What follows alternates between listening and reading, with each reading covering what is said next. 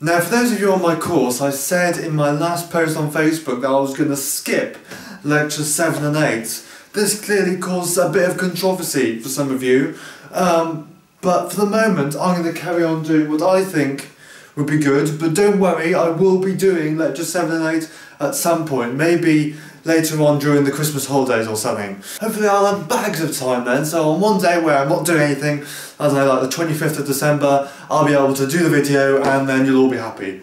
Now in the past 4 videos we've been talking about E. coli a lot and how we can insert genes into the genome of E. coli. But what's that all in aid of? Now I'm going to be talking about how to make transgenic plants, animals and fungi in a later video. But today we're going to be talking about how we actually express the genes that we've inserted in E. coli itself. Now this isn't just a load of fun and games, this actually does have some uses. There's a reason why we do it. For example, some of you may be dependent on insulin for your survival. Well, you can thank E. coli for that, or you can thank the scientists which inserted the gene for insulin into E. coli for that, because then we can make E. coli express insulin, we can extract all that, and then inject it into diabetics, so they can all live happily ever after and live another day. Well, hey! We've also taught loads about vectors. Now, if we want to express a gene in E. coli, there are 2 types of vector which we can use. Now when I say types of vector, I don't mean lambda, plasmid, cosmid, blah blah blah. We can use all of them, but I mean within those types of vectors there are 2 distinct types. These are transcriptional fusion vectors and translational fusion vectors. Now on the board we have exactly what I mean. So here is our vector that's in white here, and the thing that's shaded in is your insert. So let's say insulin, for the purpose of this exercise. Now, upstream of the insert we have the promoter. That's where the transcriptional proteins bind and begin transcribing this DNA molecule into RNA. Now, the actual vector in a transcriptional fusion vector only provides the promoter. It doesn't do anything else. So that means within your insert you've got to have 2 special things. You've got to have the ribosome binding site. That's the sequence of DNA which allows the resulting mRNA to bind to the ribosome, and that's what allows translation to take place. So you get your polypeptide sequence and therefore your protein. And it also contains, very important, a start codon. Now, a start codon is always ATG. And that's where your sequence starts. A translational fusion vector, on the other hand, is a bit more helpful in this one here, because here it's the vector that contains the ribosome binding site and the start codon. So all your insert needs to have is the whole gene that you want to produce.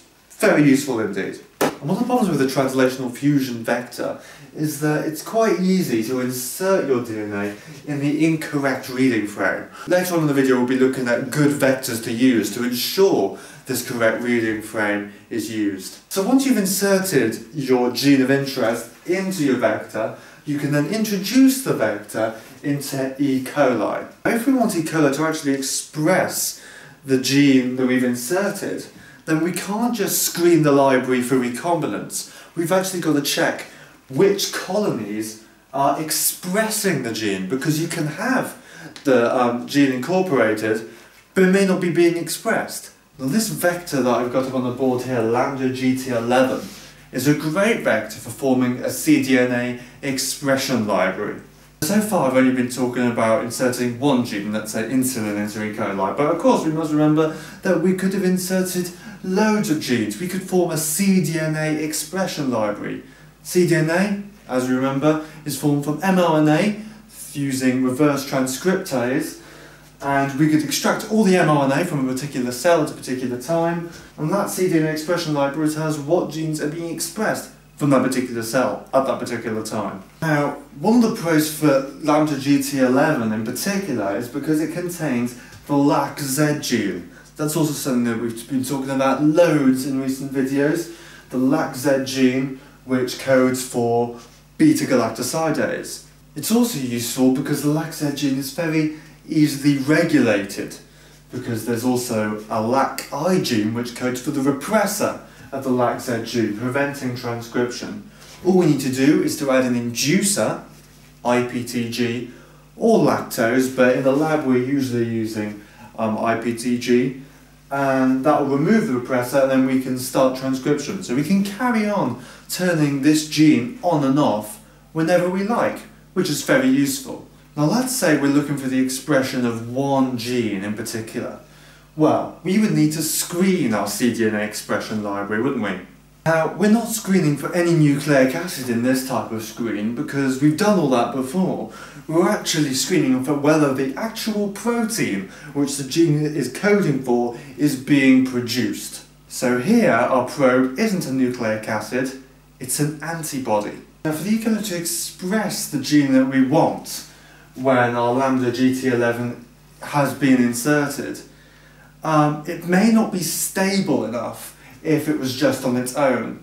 So what we do in lambda GT11, we use the LAC-Z gene. Now if we stick our wanted gene after the coding region for beta-galactosidase, then transcription will happen, it'll produce beta-galactosidase, and after that it will carry on going at producing our gene that we want, and then it'll end in the stop codon.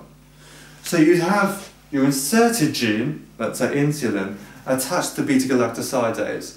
Now this really increases the stability of your mRNA and increases the chances of the gene that you want being expressed. So that's what we do. So you've done that. Now in the case of our cDNA expression library, we're looking for a particular gene being expressed.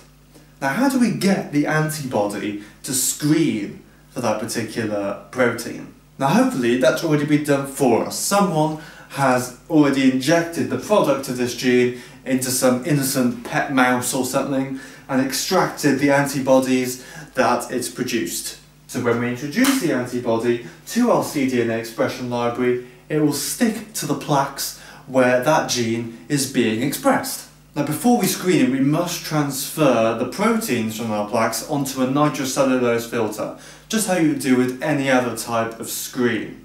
Now what you do then is cover the filter with some sort of blocking solution. Now this contains proteins, not the proteins that we're looking for, and these proteins will bind non-specifically to the filter.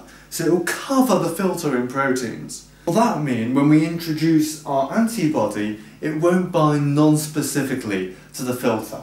These antibodies weren't designed to bind to the proteins within the blocking solution. So they'll only bind to the places where the gene that we want is being expressed and not just in random places on the filter.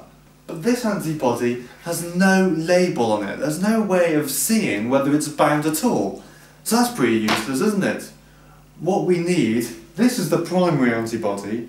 What we need is a secondary antibody. So let's say we've injected the primary antibody, which, I don't know, we got from a mouse, and we'll insert them into your pet rabbit next, and that'll produce antibodies which bind to the primary antibody. So, you've got your protein that you want. Then you've got your primary antibody binding to it. And on top of that, you've got your secondary antibody binding to your primary antibody. And this is shown here. Now, it's this secondary antibody which is labelled, usually with an enzyme like alkaline phosphatase, which, when you do a simple enzyme assay, it will change colour, which will show that your gene is being expressed. Loads of secondary antibody bind to one antibody. So this big fork-shaped thing here is the primary antibody, and all the things attaching to it are the secondary antibody. And each of these secondary antibodies has this alkaline phosphatase attached to it. We get an amplification of the signal, so it's easier for us to read and see whether these genes are being expressed. Now we have a problem here, because not all of the E. coli colonies which contain the gene that we're screening for are actually expressing it. Firstly, our inserted DNA must be in the correct orientation. What do we mean by that? Well, in this diagram here, What we have is our vector with our insert DNA within it. This is it in the right orientation. What's the other orientation then? Well, if you can just imagine for a moment this flipped the other way round, then that will also work. It'll also fit into your vector. But it would be nonsense, because when it comes to transcribing the gene, the RNA polymerase will read it back to front. Now that won't produce any protein whatsoever. You'll just get a load of rubbish. So it's either in the correct orientation or it isn't. If it's in the correct orientation, then it could be expressed. It won't always be expressed. Why? Because it also, on top of that, needs to be in the correct reading frame. So to all the colonies which have the correct insert, they must be in the correct orientation. So that's 1/2, because there's two possible options, correct orientation or not. And they also must be in the right reading frame. So 1 out of 3 will be in the correct reading frame. So that means only 1/6 of the colonies which have your insert will actually express the gene. So that's a really inefficient process. We need a way of sorting that out, don't we? The king amongst all vectors in this case is this guy, the PR set plasmid vector. Now, it's 2.9 kilobases long, and there are 3 different types. There's the A, the B and the C. Now, we'll come in to what they mean right at the end of the video. What's important about this plasmid? Well, what we've got is an origin of replication, the F1 origin of replication. F1 is a virus, so if we infect the E. coli with that virus, it will produce the DNA polymerase to replicate this plasmid within the cell. It's also, of course, the famous ampicillin resistance gene, the BLA gene, so we can select for transformants. So it's a pretty regular plasmid in that sense. But it's this bit up here that we're really interested in. That's where all the exciting stuff happens. This black fragment here contains all of this stuff which I've written out at the bottom.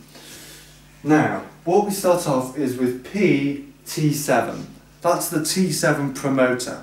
Now T7 is another virus, so in order to transcribe whatever we've inserted in this black region, we need to have the T7 RNA polymerase. Now E. coli doesn't naturally possess the T7 RNA polymerase, so we choose a strain which does, basically one which has been infected by the T7 virus.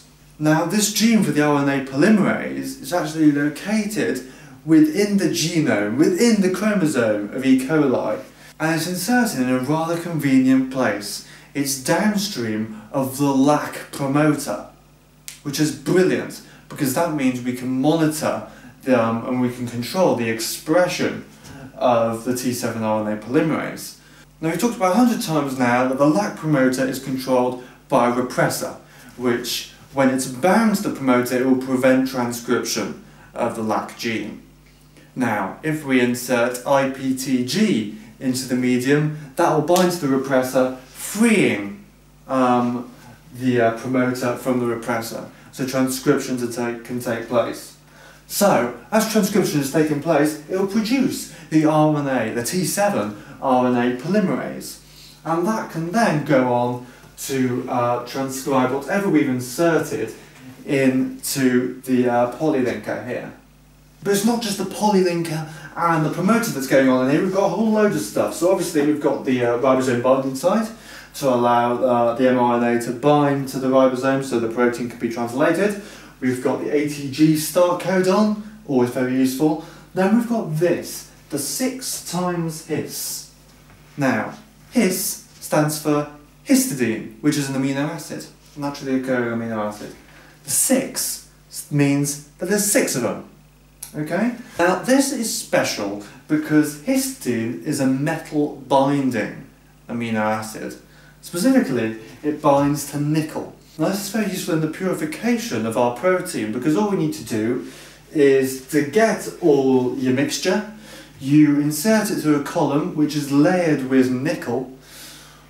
All the protein that we want will bind to the nickel and everything else will just wash through and that can be discarded. So this way we have a purified product, the protein that we want. And obviously we don't want the protein to touch that nickel forever, so what we do then is to insert a washing solution which removes the bond between the histidine and the nickel.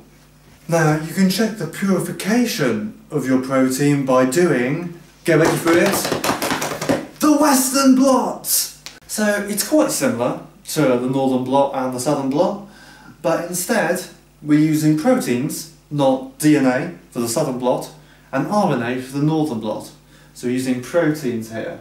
It's also different in the way that we're using a special type of gel for this. We're not using an agarose gel, we're using a polyacrylamide gel, which is better when doing gel electrophoresis with proteins.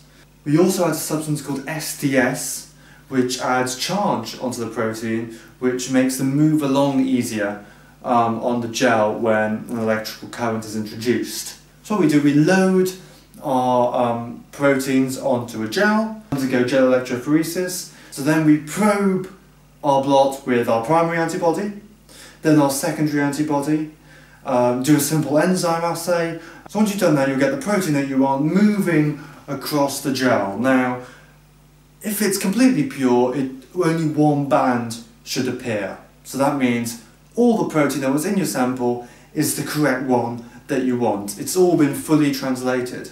But sometimes translation is inefficient. So you get everything at the start, so your 6-his is at the start, so that's very likely to be translated into protein, but not everything else after. These proteins will obviously be shorter, so will be found further along the gel because they're shorter, so they travel faster. So this way we can ensure that all the protein that we're getting is the full length. It's the real deal that we want. Now we haven't talked about what everything else means. Now after the 6-his, we have the express epitope. Now that is the antigen that the antibody that we introduce will bind to. Now after the express epitope we have this EK. What's that for? EK stands for enterokinase. Now these sequences of bases is recognised by the protein, the protease, enterokinase, right?